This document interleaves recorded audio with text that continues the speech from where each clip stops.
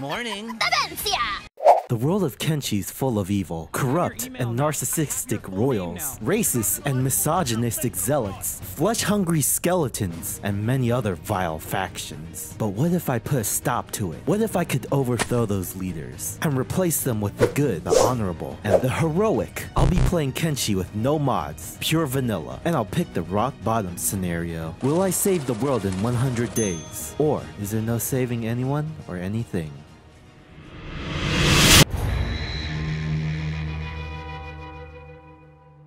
Our hero is Zero. Now I know what you're thinking. Zero? Is it because he's nothing right now? And you'd be half right. Zero, when you think of it, is powerful. You can't divide it no matter how you slice it. You can't divide a nothing cake. Furthermore, you can't perceive it because when you think of it, you can't perceive nothing. Perceiving nothing would mean there's something there to perceive. Also, he's a cool character from Borderlands.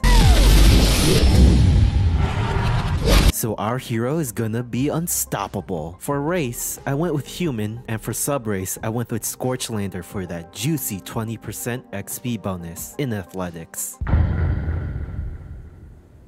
Day 1. Zero is hungry and missing his left arm while stranded in the Great Desert. He's weak and frail and couldn't defend himself, so I need food, equipment, and cats to fund my training. No, not actual cats. It's just the name of the in-game currency. Though it's cute to think of traders just exchanging for product. My first order of business was getting to the nearest city for some food. I didn't have any cats, so I did as you would do for the beginning of any run. I mined ore. I still had one functional arm, so I might as well put it to good use. While I was mining, I found a pile of Garu corpses. The inner loot goblin in me was happy to oblige in these gifts. They had meat and leather that I could sell. I used the cats to buy a backpack. Then I decided to make a run for the United City's capital of Heft. On my travel, I came across a Hiver caravan. I knew these guys sold cheap prosthetics, so I had a little browse of their wares. And I was right. Now I had a functional but shoddy quality left arm. Then I continued my sprint to Heft, evading any perils in my way. In Heft, I exchanged my small backpack for a trader's backpack. It was an investment for an idea I had. I just needed more funds to start it, so I would need to find some stuff to sell. I thought about doing activities here, but the deserts were too dangerous. Slavers, skimmers, bandits, and noble kill squads. Staying here while Zero was still level 1 in his skills would be a death sentence. First, I went over to Stoat. This would be my last stop before I would just start my long journey. I wasn't looking for anything specific there. I did stop by the bar to purchase some food for the road though. Then I chose to leave the dangerous desert for Holy Nation territory. They're harmless if you're human and don't have any prosthetics on. Hence why I unequipped my economy arm before embarking. During my sprint, I got bit by a bone dog while traversing the Spine Canyon. Luckily, I had a bandage to patch myself when I was safe. What a cheap shot, SMH. When I arrived in Okran's Pride, a high paladin approached Zero. I was very tempted to just attack the religious radical, but a cooler mind prevailed. I get my pound of flesh in due time. For now, I just had to go along with the charade, and he gave me medical supplies. The idiot believed the ruse. I arrived at Blister Hill, the Holy Nation capital. I stopped here to mine some iron ore and sold it. I didn't buy anything at the bar, but I did steal some bread, leather, and a small figure. Then I trained my lockpicking when no one was looking. Finally, I left for the southern part of Okran's Gulf. There was a city there I could resupply at. At the boot store, I bought some sandals so I could run even faster. Reduce the travel time, you know? Anyways, the reason why I ran all the way down to Stack was to train my athletics so I could run faster. Why? Because I thought it would be an appropriate time to gather team members. I just need to run to Mongrel and hopefully not get captured then eaten by Fogmen. In the Fog Islands, I was nimble enough to escape any Fogmen patrols and made into Mongrel unscathed.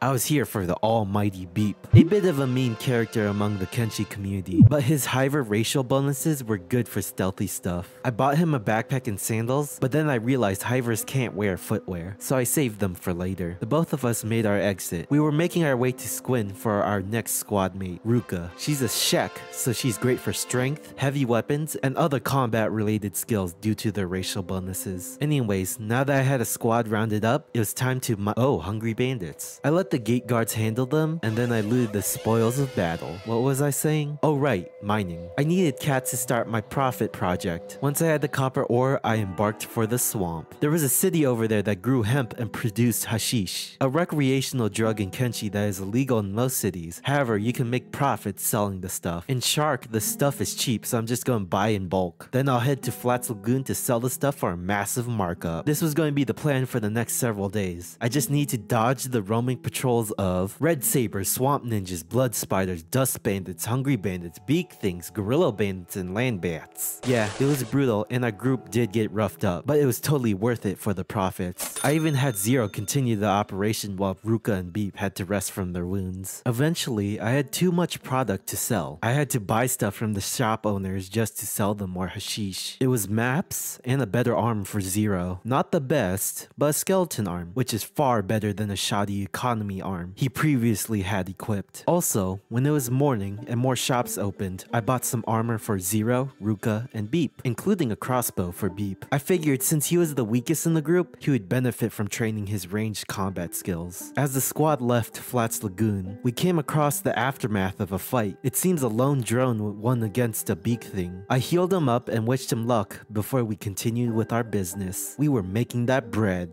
Well, cats? Bread cat? Whatever. I just wanted the surplus of funds to buy better equipment and fund our quest. It was mostly peaceful travels, until day 10 in which we got ambushed by a couple swamp ninjas. Zero and Ruka got KO'd within seconds, and Beep only survived because he stunned them with his crossbow shots. I had to retreat him into the safety of Shark before I could rescue the rest of the team. During the downtime, I had Beep practice his lockpicking skill as well. The next day, I figured we could use some more members to bolster our strength. I went into the bar to pick up the former slave, Mew. She has the unique ability to detect when spiders are nearby, a literal spidey sense. And just in a nearby building, we picked up Hamut. He's an idealist like us. He wants to put an end to slavery, so he's definitely in. Both Mew and Hamut are Greenlanders, so they don't have the big racial bonuses like Ruka and Beep do, but they joined us for free, so all the better for us and our cats. We all set out to continue our hashish run. We were going to purchase from some nearby village since I bought out the shark supply already. That's when we came across more swamp ninjas. But this time the gate guards cut them down. We just helped ourselves to the spoils of battle. We even carried their bodies to train our strength. Even with our greater squad size, we had to resort to retreating most of the time there was an attack, at least for the big patrols. If we outnumbered our enemies, it gave us a fighting chance. When we arrived at Flats Lagoon on day 13, we sold our hash and made more than 100,000 cats. We used the surplus of cats to buy some equipment for our newer members and decided to find a new friend to help us carry our stuff. A Garu. We bought them from the settled nomads in Shem. Garus are pack animals, so it makes sense for our squad to have one. We would go into the border zone to scavenge some ruins for random assortments of loot. We did get attacked by some hungry bandits as we were traveling to a nearby way station. I thought we were strong enough to handle some weak bandits. Well, we did win, but at a heavy cost. Most of the squad was limping or had to be carried. After recuperating our wounds, we looted another ruins, then headed to the hub to sell our findings. We were in the area to train our dexterity and toughness with the weaker enemy patrols. That's when I realized I know a better way to train our members. To go forward with this idea, I would need to go to the Deadlands and visit the city there, Black Desert City. It's a skeleton city with hostile robot spiders just roaming outside the city. Once I got my group under the safety of a roof from the acid rain, I also remembered there's someone here we can recruit. Sad Neil. He's a depresso espresso, but he's a skeleton, meaning he's more resilient to attacks. He doesn't have to eat food, and he's just like Beep. He's immune to acid rain. I do now have to be careful in certain regions, as some factions will just outright attack your group if you have a skeleton in your group. Holy Nation. After Sad Neil joined up, I had them go out and find a robot spider. Once I found one, I'd lead them back into the city for the residents to knock out. Then I took the damaged spider into the skeleton repair bed and began training my weapons on its metal frame. I even found another spider just outside of the city that I also put to use. Each squad mate took turns to train on each bot. I even trained martial arts, because it also trains toughness for everyone except Sad Neil. His hands are metal, so it won't hurt as much to have metal on metal contact. On the other hand, flesh on metal hurts. While I was here, I purchased a specialist quality left arm for Zero. To my knowledge, Black Desert City has the best prosthetics you can buy. Definitely worth the thousands of cats. By day 21, I was finished training my squad. They were all in the 50 to 360 attack skill, a big improvement, so I felt safer traveling into United Cities territory to test it out. The grass pirates I encountered were tough. My team members were glass cannons. They could deal a good amount of damage, but when they got hit, they suffered attack penalties. My party was about to be wiped, but ironically, a slaver caravan came in to save the day.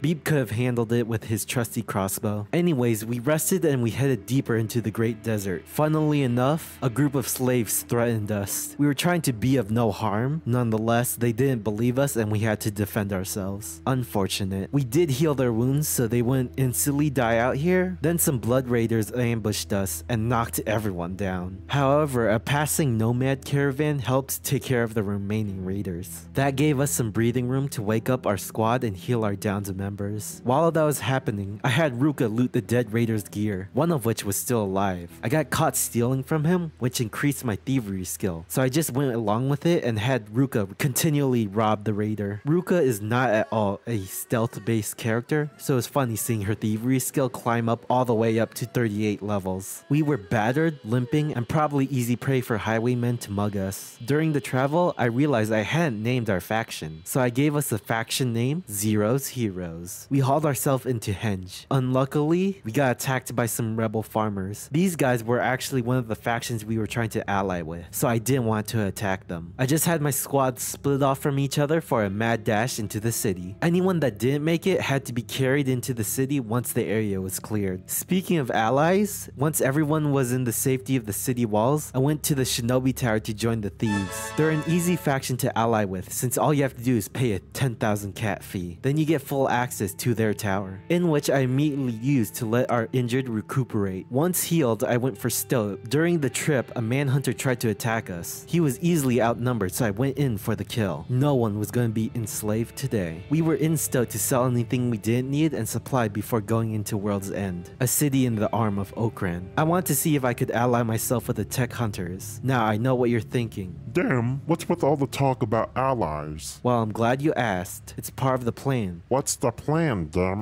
My duders and dudettes, this plan is what I call Operation Kingslayer. It's gonna be a 3-part plan. First, alliances. If we're going to take on the forces of evil, we're going to need friendlies to assist us. We have a list. In no particular order, it's the Tech Hunters, the Hounds, the Shet Kingdom, the Anti-Slavers, the Flotsam Ninjas, the Crab Raiders, and the Rebel Farmers. Not only will these factions help us fight, but after we dispose of the current tyrants, we will need someone to fill in the power vacuum. Otherwise, someone worse could take their place. And disposal is part 2 of the operation. We will have to assassinate each leader in this list I have created. We will have to take out each leader in this order. Otherwise, someone else may take their place, and our work will be in vain. Finally, we have cleanup. Once we have taken out the major faction leaders, we will help the effort to take out the stragglers, the smaller hostile factions. On the grand scale of things, these factions are just small fry, but nothing wrong with going above and beyond to save this world. Understood? Alright, back to the challenge. In World's End, I went into the Science HQ. I talked with their leaders, but I could not figure how to ally with them. I actually wasn't totally sure I could even ally them without using mods, so I put a pin in that, as we were in neutral standings with them, so better than being on bad terms. On my way out of World's End, I did encounter a lone paladin. Usually they roamed in military patrols, but a single one? He must be a survivor from a recent battle. Impressive. Now the reason why I was roaming in Holy Nation territory, I was looking for the hidden village of the Flotsam Ninjas. They're based out in the hidden forest. I did manage to find it, and I had a talk with their leader, Maul. They're a group of female ninjas. The Holy Nation doesn't treat women well, and sometimes group them with the races they consider inferior, so resentment caused this group to form. A great majority of them are still religious, so some residents will still gasp or shriek at the sight of skeletons. After forming the alliance with Maul, I thought it would be a great time to add an additional member to the group. I embarked for the nearby floodlands in search for a certain tower. I found it, Burn's Tower. Burn is a skeleton, a seasoned adventurer too, and he was curious about our goals, so he joined up to become one of the heroes. Plus, having another skeleton someone that wasn't sad all the time is better for morale. It also gave us access to his tower, free loot, and a free skeleton repair bed. We are 8 strong, a good even number. With our bigger squad, I investigated the Floodland ruins for any treasures. You know me, I just gotta scratch that loot goblin itch. I did get my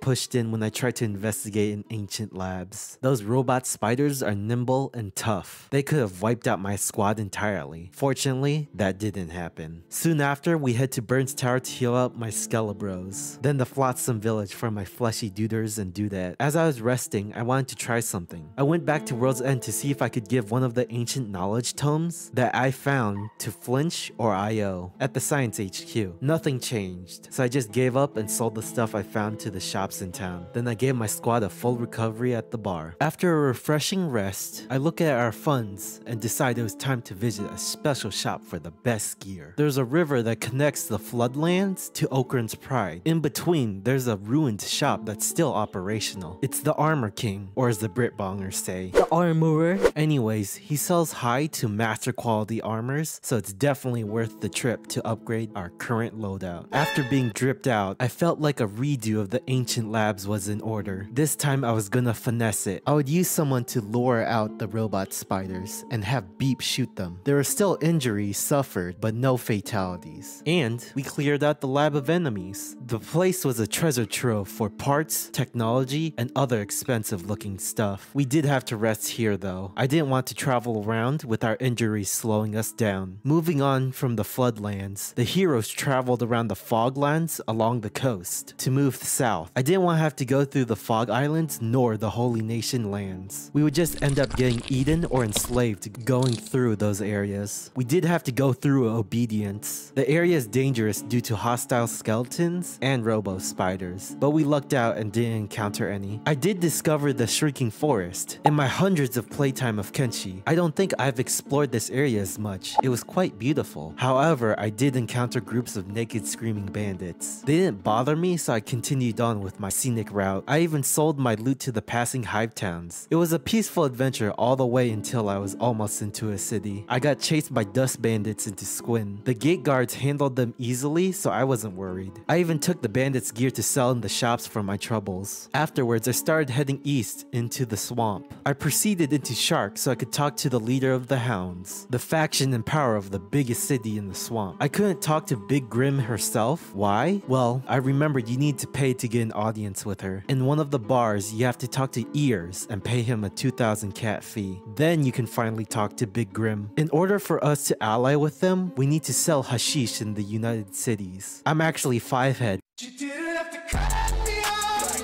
and already know how to sell hashish, so I was totally up for it. But you could just lie and just give her your own money, pretending you sold the hashish. But where's the fun in that? First, I took our fastest runner, Zero, to handle the task. Traveling as a group is slow, and Grim wanted this done within a week. A reasonable time period, but I wanted to be quick about it. I didn't want to forget to do this later. While Zero sprinted to the United Cities, I had the rest of the group do a hashish run to Flats Lagoon. That way the split party wouldn't be too unproductive. During this run, Zero almost died to some big things. It would have been the end for Zero, but there was a bar just out in the middle of nowhere. I think it was in Shem? Whatever. It was a saving grace as the patron saved Zero when he hid inside the building. Meanwhile, the rest of the squad killed a big thing in the way, and they made it to Flats Lagoon to make their sale. Back to Zero, he made it to Henge and sold the hash to the Shinobi fence. You can't sell hashish directly to the shops, you'll just get reported and the guards will beat you up. Finally, I had the main squad back at Shark. Big Grim was happy to get her cut and I was now allied with the Hounds. Zero was up in the Cannibal Plains. I wanted to train his stealth and thievery skill, so why not practice with some cannibal encampments? Stupidly dangerous, but the mad lad ran in hot. Cannibals were on his tail, and I just had him storm into the storehouse and just stole things to train his thievery. I got him up to level 34. Decent. Next, I had everyone regroup in the hub, just to have anyone with past injuries heal up, while the rest train with the stuff in the tower during the downtime. Rested and recovered, it was time to head on out. I went to Flats Lagoon to hire some extra bodyguards. It was time for us to get another squad mate while taking out a problematic bandit leader, a 2-for-1 special, but we would have to travel into a dangerous region. Venge. It had patrolling skeleton thralls and beak things, and the environmental hazard too. A giant laser shot from the sky. We ventured to find an old tower. Inside were skeleton thralls and their masters. It was a big battle, and we got knocked pretty bad. Luckily, no one died. We just had to be like Rocky, take the punch and get back up to fight again. It was slow, but we managed to lure out both leaders. They had the highest tier of weapons. Meow? Meow? Don't tell me it's meow in the game where they call money cats. I'm just going to call it meow. Yeah, meow. Crafted from a legendary smith. Anyways, we took their gear and had Sad Neil and Burn split off to turn in the bounties in the United Cities. Inside the lab was a prisoner, a different model of skeleton. He was just as tough, but he had a racial bonus that included range combat, which I found interesting. However, he's a unique character in that he cannot speak, meaning that he can't interact with NPCs. Fair enough. We recruited Agnew. He did scream a lot though. I found it funny. Anyways, we rested and looted the place of its valuable technology inside while we waited for Sad Neil and Burn to turn in the bounties. Once regrouped, we headed to Flats Lagoon. Anything we didn't need, we sold and bought equipment for Agnew. Next, it was time for us to make some new allies, the anti-slavers. They're based in Stobes Gamble, close by too. The reason why I held off on doing it until now was because once you do, the United Cities will know you're an anti-slaver, so you'll have less options in their territory to rest and resupply. With that explained, I talked with the anti-slaver leader, Tin Fist, then to his second in command, Gray. He led us into the folds and we were now allied with the anti-slavers. To progress further in my plan, I would have to go east. I avoided going east of Flats Lagoon because the enemies there were more dangerous. Skeleton bandits, flesh bandits, reavers, and not to mention the crags is a maze of hills. While I did just list off those dangers, we only got attacked by some scavengers trying to score some loot. We absolutely destroyed them with our better gear and skill. Some skeleton bandits did show up as we left. Best time to GTFO. In Stobes Garden, we did encounter a lone reaver. Not dangerous, so we took him out easily. The patrols are dangerous though. If they incapacitate your party, they will enslave your party and conscript you into being a slave soldier. That just gives me the ick. Finally, when we arrived at the pits east, Crabtown is where the Crab Queen sits. Contrary to the name, she's a Scorchlander and not an actual crab. I decided to purchase a crab pet from one of the settlements, and I named him Crabulon. He was small now, but in time he will grow big and strong. Anyways, I snuck past most of my enemies to get to Crabtown and spoke to the Crab Queen. We talked about how we both love crabs, and not the STD, and joined up with them. They also sell one of the most best defense armor in game. I would have purchased some, but I decided against it. The drawbacks were too much in my opinion. Overall, getting their friendship was rather easy, so I thought I'd follow up with something more difficult, the rebel farmers. I'd have to travel through the United Cities and into the Sinkun region, and talk with Boss Simeon about working together with the anti-slavers. Oh, that was actually easy too. Okay, I guess I overestimated the mission. So what's next? The Shek Kingdom. To ally with them, we have to deliver the Lord Phoenix or Bugmaster. Oof, yikes. Okay, this will be difficult. Lord Phoenix is not next on the plan yet, so it will have to be Bugmaster. The pain is going to be getting to him. He's based in the Spider Plains. There's big nests of spider patrols around, so it won't be easy, and I'm not actually joking. But first things first, getting there. We're all the way on the top of the map, and Bugmaster is in the southeast corner, so we'll head for the hub, resupply, and rest to refresh ourselves. We were refreshed and ready. We embarked from the hub towards southeast. It was rather smooth sailing getting to the Spider Plains. The only real problem came when we arrived. The patrols of skin crawlers were massive. Every fight weakened us before we could even reach our destination. Once we arrived at the tower, we had a final wave of insects just come out. It was a team effort just to keep everyone alive and prevent any spiders from eating the unconscious. We just had to take a break and rest underneath the boss himself. He would be another layer of difficulty, considering his stats were in the high 90s. Once everyone was ready, we had all the melee members charge, while the crossbowmen stood behind and shot from a safe distance. Our numbers and equipment totally overwhelmed the Bugmaster.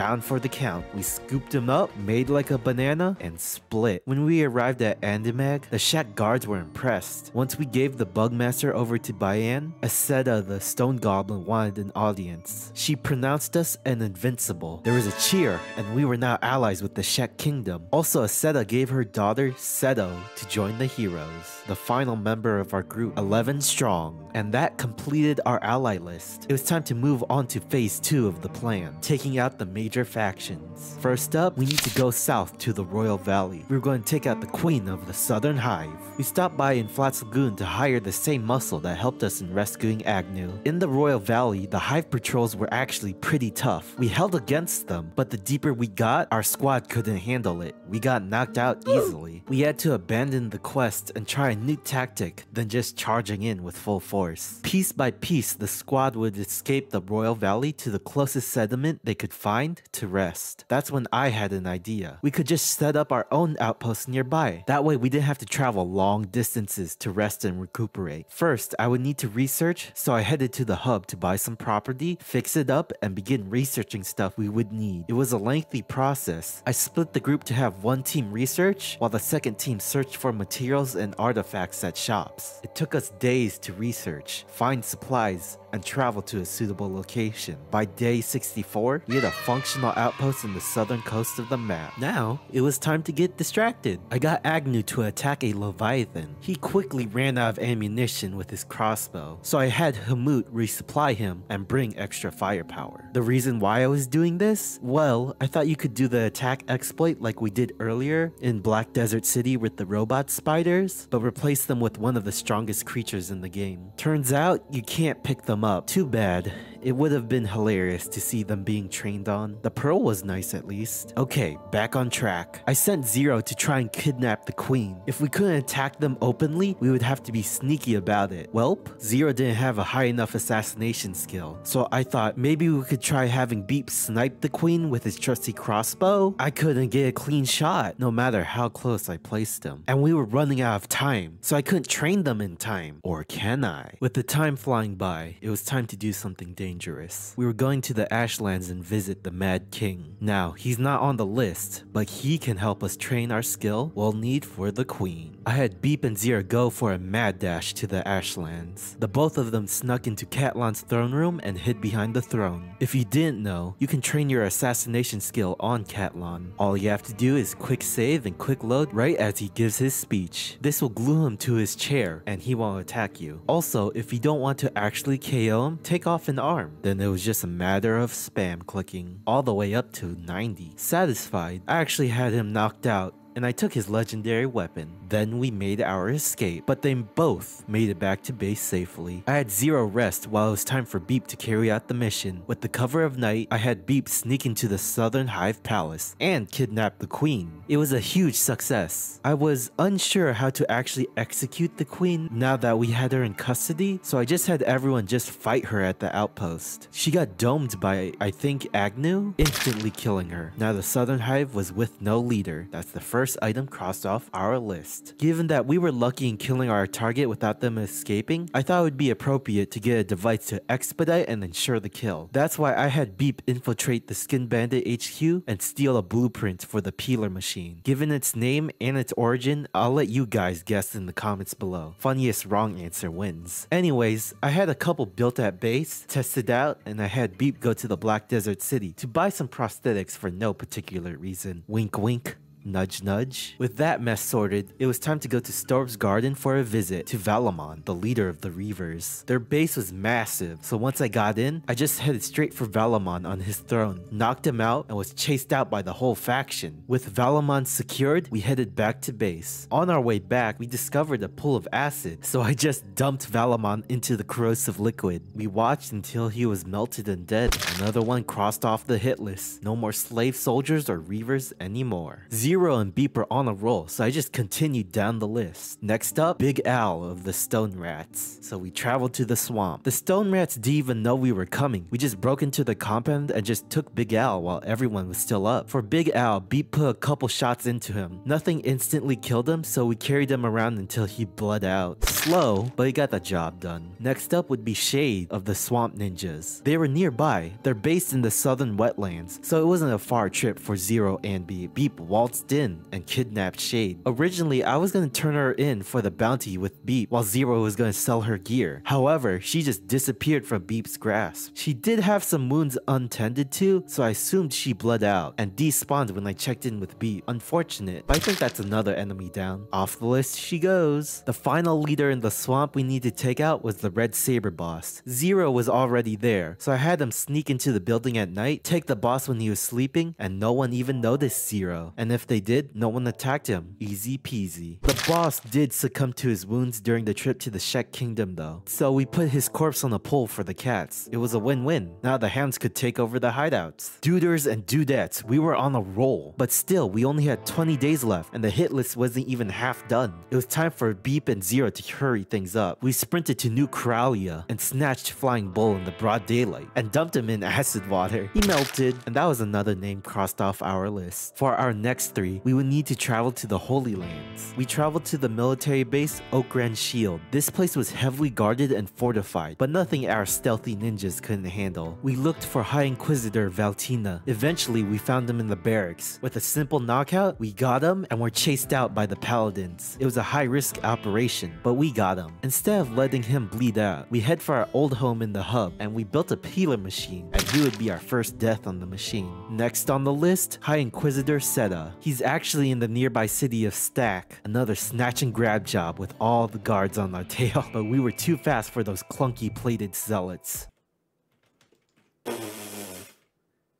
And just like Valtenna, High Inquisitor Seta was peeled to death. The final leader of the Holy Nationalists would be Lord Phoenix over at Blister Hill. When Zero and Beep arrived just outside the city walls, it was still dark out, the perfect time to sneak in. I just had Zero kidnap Phoenix while he slept and snuck out of there, until a gate guard saw him, so they both picked up the pace back to the hub. Just like the other two supremacists, Phoenix was peeled away until he's dead, thus marking the beginning of the end for the Holy Racists. Now the Shek Kingdom and the Flotsam Ninjas can take over their old cities. Now it's time to take on the United Cities of Slavery. First, we would need a small outpost to carry out the peeling operation, since they were so effective. I did so by picking up some property in the way station. I also had the rest of the party rendezvous at the way station, just in case I needed backup or extra supplies. While they ventured from the south to the way station, I had Zero and Beep infiltrate Heft to capture Emperor Tengu while he was asleep. The duder was probably in a food coma from all the green food he's been munching on. Then we quickly made it back to the way station to construct a peeler and used it to peel away all that fat from that greedy pig. Next up, the head of the Traders Guild, Longgen. He was in Trader's Edge, just standing idle. It was an easy grab, but we did have to dodge all those samurais and slaver guards. Just like Tengu, the slaver scum was peeled. With the two major leaders of the United Cities dead, the cities were struggling to stay in control. However, there were still holdouts, the last heads of the Hydra to slice off. There's so many lords and slave masters to go through, and not many days left, so I'll just list them off. Slave Master Grande of Eye Socket, Slave Mistress Ren of Slave Farm, Slave Master Ruben of Southstone Camp, Slave Master Wada of Port South, Slave Master Hanga of Stone Camp,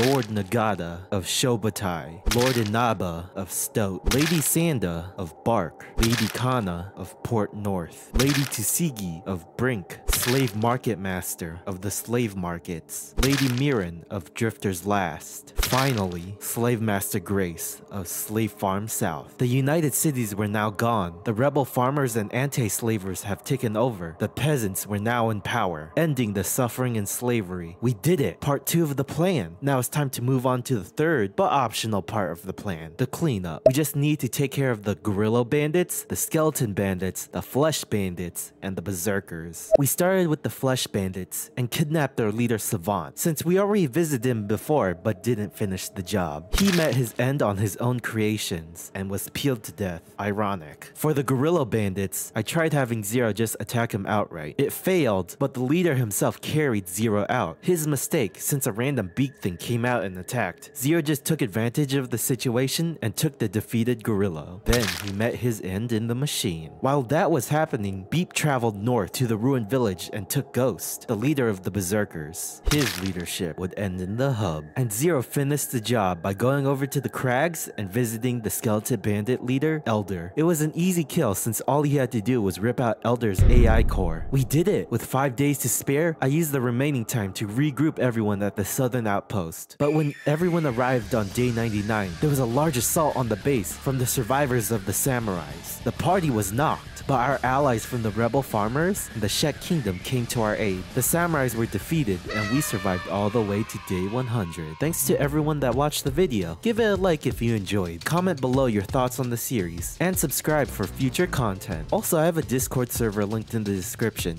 Come join us. Again, thanks for everyone watching, and see you duders and dudettes later.